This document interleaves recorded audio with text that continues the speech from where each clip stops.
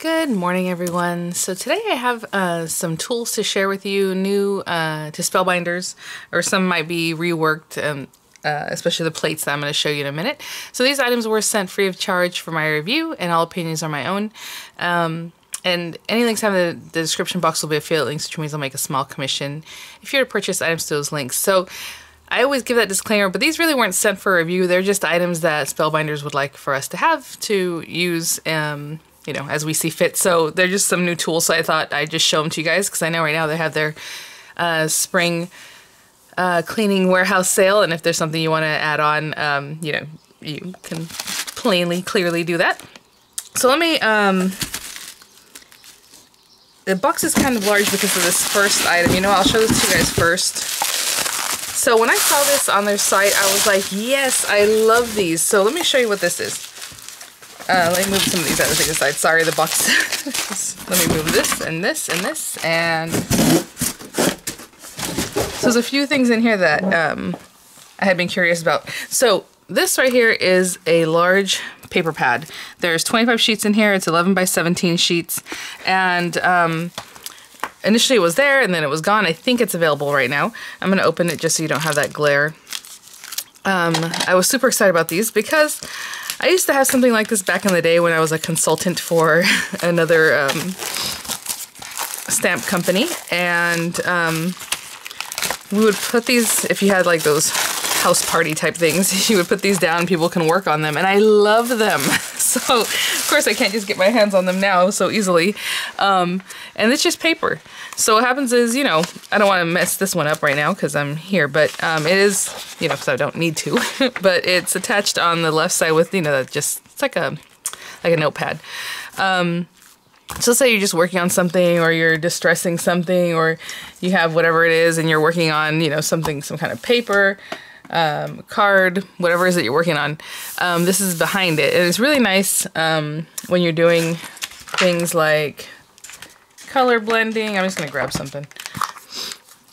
I know it's gonna put some green on it, but let's say you have your card and, you know, you're going around the edges. And what I like about this kind of thing is that it'll hold some of the ink. So instead of the ink just smearing back, so let's say you want to go light on your ink, and instead of it just kind of coming back, pulling back, it's going to hold it, you know, onto the paper because it's paper, so it's porous. So you get a really nice blend that way onto your project or however.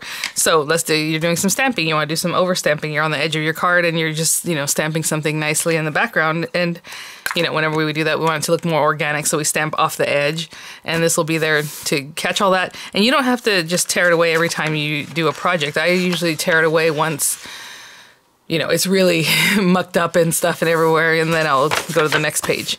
You can tear that away. So it's really, really nice. So I was very excited to see this, and I guess I can leave this here just so you can keep an eye on that. Let's see here. Oh wow, this is cool. The Barely Art Precision Craft Glue. This is the mini. It does come with the 2 fluid ounces of glue, the tip cap and tip kit, it says. So let's open this up because I had seen this on there and people rave about it, so I am very curious. I do not want to destroy this box, but do I have to destroy it? Let me see if I can open it. It looks like I have to open it from this top part. So let me open that up on the side and I'll be right back. Actually, you know what? Nope. There we go. I was like, no, I don't want to destroy that beautiful packaging. All right, here we go. It is very early in the morning, you guys. I think my brain is barely waking up right now. Oh, another thing, I should have said this right at the top. Thank you guys so much, 23,000 subscribers. Just hit that, I think, last night. So I was like, in the next video, I need to say thank you. So thank you guys so much. If you're new to my channel, it's VianneyCreates. My name is Vianney. I do my videos just kind of like a daily vlog, more like. That way it's more contemporary. And so I know if you hear the video later on, it might not make sense. Like, wait, that's not on sale anymore, or whatever it is. Or that's not new, right? Because it's been around. But that's just how I do it. So I appreciate you coming and watching and being here. Okay, so I will definitely do a video just, you know, whenever I use glues or whatever I need to use that, I'll try this out for you guys. But we do have, that's really cool. This feels very fancy. Let's see here. So we have a pin, and I'm not sure if that's just to clear it or just to keep it closed up, because I know other precision bottles I have, you keep the pin in it to keep it closed, and that way the air doesn't get inside and dry it out. But let's see what we have here. You have this tip. It's a little bit, I would say, chunkier, like what's going to come out. I think it's a little thicker. I don't know if you can see that there. And of course, this is more precision. And I think this might be the lid. So again, I'm not super familiar with these things, so I had to try them out for myself. But yeah. So you can just cap that off, and that stays in here once you switch it out. And that's just a cap, like keeps it closed. So then you can switch out your precision tips. It's very, very cool. And I'm gonna guess if you just leave this in there, it'll help keep it from drying out. But again, you can just switch it back out and put your lid back on it. Really nice. It says non-toxic, dries clear, precision tips. Very good. So I'd seen this, like I said, people had a lot of good reviews on that, so I'm happy to have that. Let me put this together and see if I can get this back in here. This feels very cool. All right. So I'll definitely try that out for you guys very soon. We have the reverse tweezers. These are hefty. They feel very weighty. Excuse me, got something in my little throat. And just open those up. And reverse tweezers, and someone had mentioned that they have a hard time using them.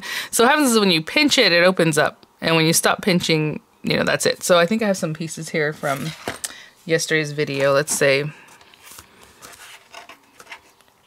when you're paper piecing or doing whatever it is that you want to do. So what you have to do is when you pinch it is when you're going to go grab whatever item. And they are super, super fine. I don't know how, if you can see how very barely I'm holding on to that very edge. And then, you know, you have your glue, whatever it is, and when you place it down, open it, and that lets it go.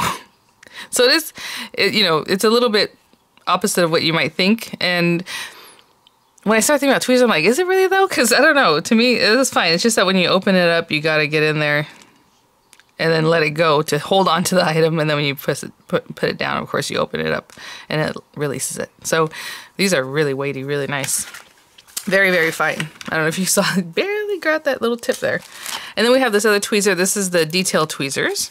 And it says on the back here, these bent nose sharp tip tweezers are a must-have for accurate pickup and placement of tiny die cuts, gems, and more. So exactly, that's why for me this is different than like the reverse tweezer. So let's say you do have some little gems or something that you want to place. You could just pick it up, that little gem, and place it. Let me show you. Maybe I'll grab a little something. I think there might be something in this package that I can do this with, but for now I'm just going to grab some little gems that I always have near me here. And when you go to pick it up, again, not like the reverse tweezer, you're going to pinch and then, you know, you have your little item there. Of course, these are upside down, but you would just pick it up like that and place it. And actually, my kids love using this for their perler beads. So, little precision tweezers there. Okay. And with those, I would just, you know, or if you're holding on to something, like if you're putting a little flower together or whatever, you know, they both would do the same on both of those, give you an extra little something. So this is really cool. This is the magnetic pickup tool. If you are picking up the Glimmer, I think for the new package, it might have it with it, I believe, if I'm correct. I may not be. But you can also pick it up separately. And it just helps you pick up your, just anything basically, but it's really meant for your Glimmer because it's going to be hot, your foil dies when you go to pick them up off your plate.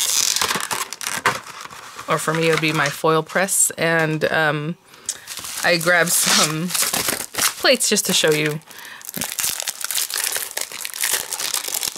So let's just say you had this big boy heating up, it did its job, you know, you're done with that, you're gonna use another plate or just move on. Really cool.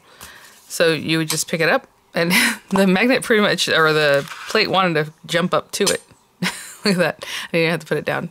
And then when you go to place it on your cooling mat or, you know, something like this or wherever it is that you're gonna put it, just push down and it releases it. And you wonder, how does that happen? Because it's a magnet, right? You think it would just keep it, but that's what it does. Pretty cool. Nice and lightweight. tool there. So I'll put that to the side over there. And then I have a few other items here. What I want to try out in this video, and I'll run it through just so we can have an idea of how it works, is the best ever craft tape, and I'll get to that in just a minute. But let me see about these. So we do have these new plates. Spellbinders is carrying now, the glitter plates. So pretty with that little glitter in there. I don't know if you can see. I know it's hard because, first of all, it's overcast today, this morning especially. Still a little bit dark out because you know how I like to get up early to do my videos. And then the lights want to freak out. But they are clear plates. It looks like they have a little bit of a tone on them. They're not super just clear. Hopefully you can kind of see that. And then it has the gold glitter in there. So they have the 6x6 cutting plates, and then for the platinum system, and then they have the 6 1/8 by 8 3/4, the standard plates, right? So these are little smaller guys, which is really nice if you just have something smaller, you just want to run it through a little quicker, there you go. But here we are. So we have those. And this is what I was talking about earlier. I was saying, oh, I could probably use these on these guys. Super pretty Color Essentials gems. We have the crystal mix. Oh, no wonder. You know, I had seen that it said mix, and I'm like, they look, you know, check this out. I hope you can see. Oh my gosh, it looks so dark. These are like opalescent. That's a word, right? It's like, it looks like those opal kind of things, and it has like a little iridescence on it. And then these guys down here are more of a AB type, but with the white underneath. I know sometimes ABs look dark or like black. This one has that lighter. Look at that. So pretty. Okay, so now I can see these two are also just a little different. And then there are different sizes in each color. So this one's more of like a gold. I don't know, maybe a little rosy gold in my opinion. And then this one looks more like metallic, where this one's kind of see-through. This is more of a metal look. I don't know if you can see that. So pretty. And then this one here is the silver mix, and that one is like a clear kind of silvery, you know, rhinestone. And then this one down here has, again, more of that metal look, even though it looks very glassy too, but it just has a metal finish. Sorry. My little one just woke up. Okay. And then this one, this is the best ever craft tape. So it does say it's 20 yards of 5/8 inch craft tape. So it does say it's best ever, and then used for dyes, masking, and more. So I have been very curious to try this out. It's a generous amount of this tape here. So what I'm going to do is grab some paper, grab a die, and use a thicker piece of paper so I know it's really going to push through whatever I cut with, and see how it works, because you guys know this is the bane of my existence, right? Using tapes with your dyes and then it sticks to your paper or whatever else it might do.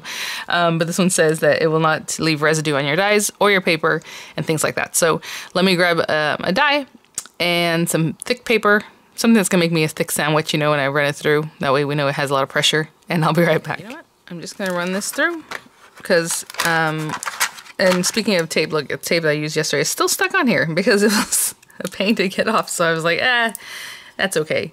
So actually, let me take a moment and pick that off. Oh my goodness. And I'll be right back. So we'll use both pieces, the inner and the outer frame, because we're going to end up with something very delicate, and we'll see how the tape holds on to that. And you can use this also for your foil dies.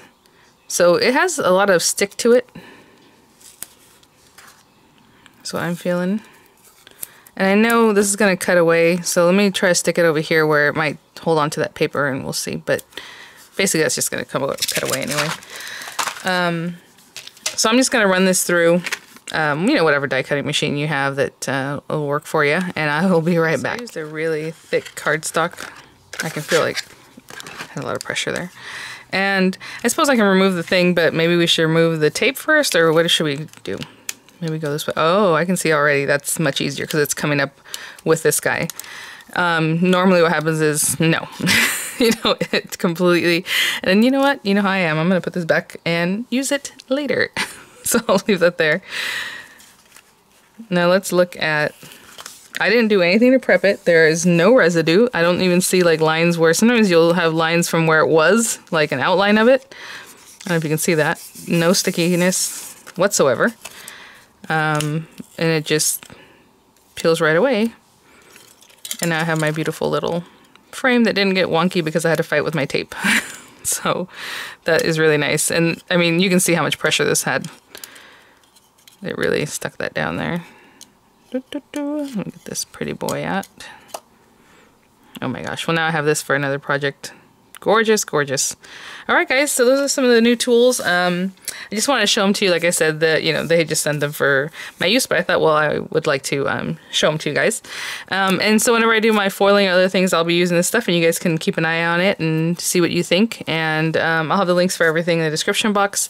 The spring sale ends on the 30th, so you still have a few more days to shop that if you're interested in anything there. And thanks for watching, guys. Thank you so much for the subscribers, for the 23,000. I mean, we're just moving and growing and getting busy, and I love it. So thank you guys so much. All right, have a great day.